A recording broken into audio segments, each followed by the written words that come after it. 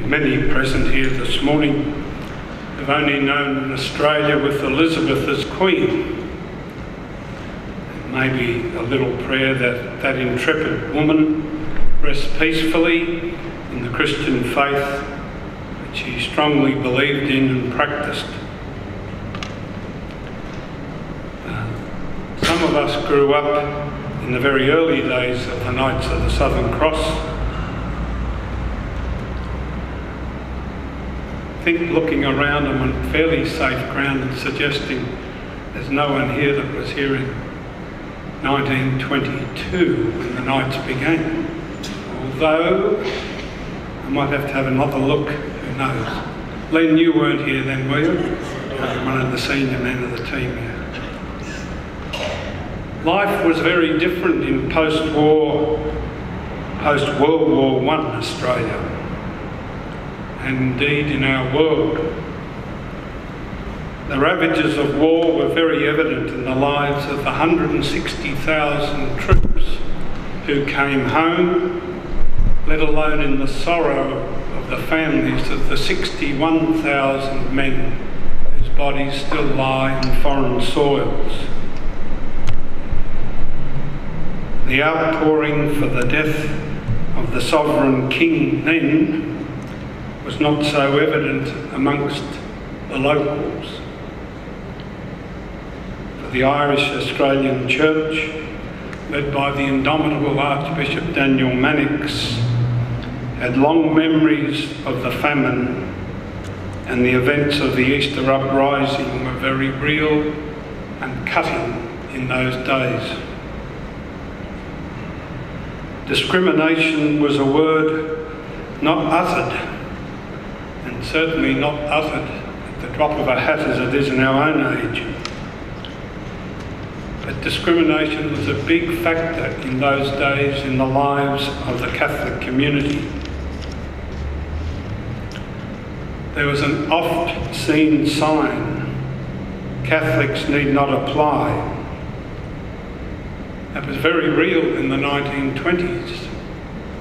And the group who went to Adelaide in 1956 to study for the priesthood, including myself, were amazed to find on the streets of Adelaide, in many shops, that sign, "Catholics need not apply."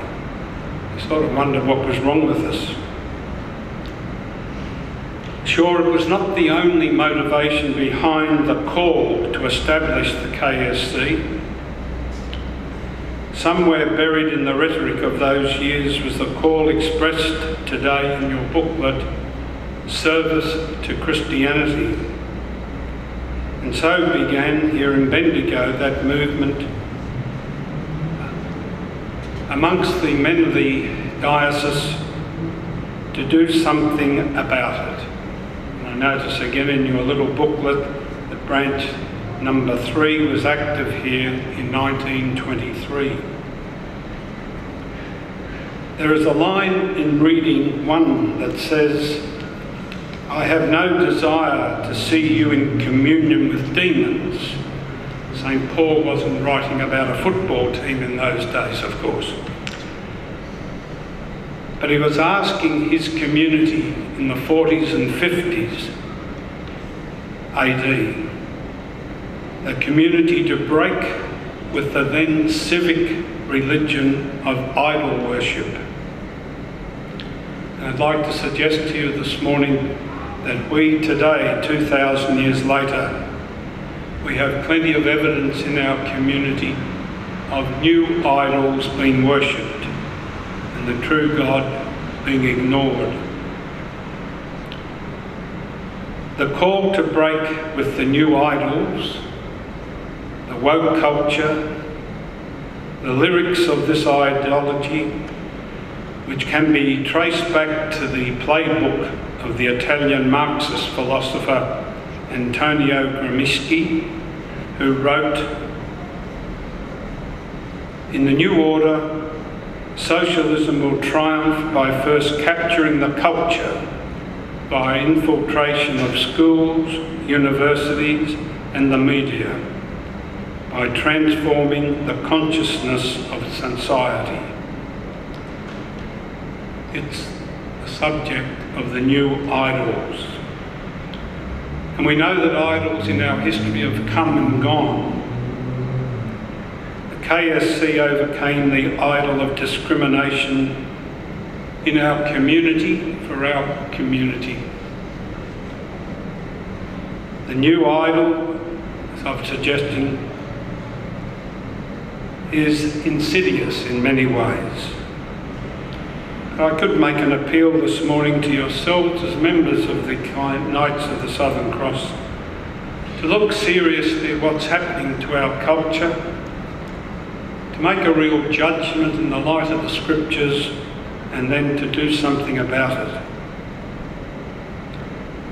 The Gospel further asks us this morning to be people of the real Word, Jesus Christ, and reminds us that a good man draws what is good from the store of goodness in his heart.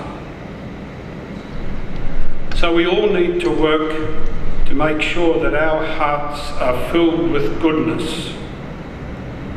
And goodness often is strengthened by doing good deeds. And you have a whole history of some of those good deeds illustrated in your booklet this morning. These good deeds indeed reflect upon your mission statement, leading in a spirit of service. So we rejoice today in reflecting upon the first 100 years of the KSC here in Bendigo. We must also ask the question, what of the next century? Does part of that answer lie in the call of the psalm that we've said this morning?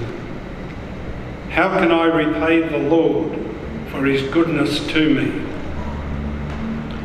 Indeed, there is still work to be done, hearts to be won, lives to be enlightened, or indeed, as the Gospel suggests, sound trees to be cared for. Each generation is called to new beginnings. Our current Pope, Francis, has been calling us for many years now to new beginnings. In his little book, Let Us Dream, it is full of wonderful ideas and is a source of great encouragement for the future. Might well be a source of inspiration for your branch meeting. In one chapter, headed A Time to Choose, he speaks a word that resonates. It is an illusion to think that we can go back to where we were. Attempts at restoration take us down a dead-end street. The little book is full of great one-liners. So as we gather, we say thanks for the past, for the men supported by their families who did great deeds and led us to this moment.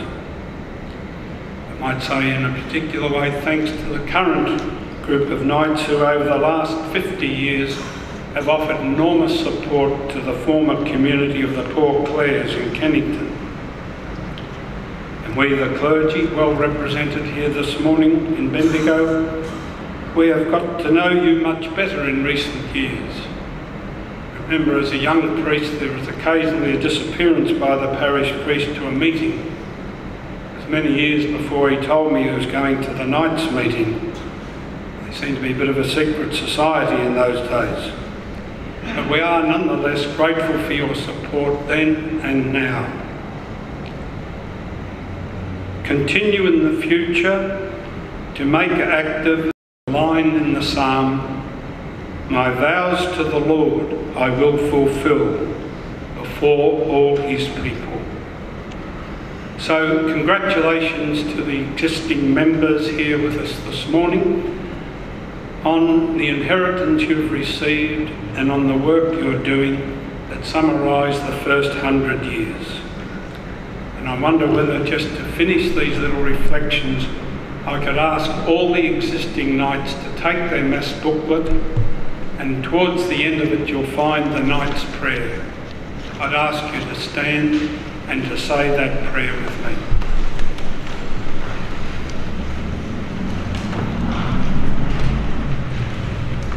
O God, bless Fellow members of the Knights of the Southern Cross and their families. Bless all our activities and inspire us at all times to work for the greater glory of God and the salvation of mankind. May the souls of the faithful departed rest in peace. Amen. Thank you. God bless you.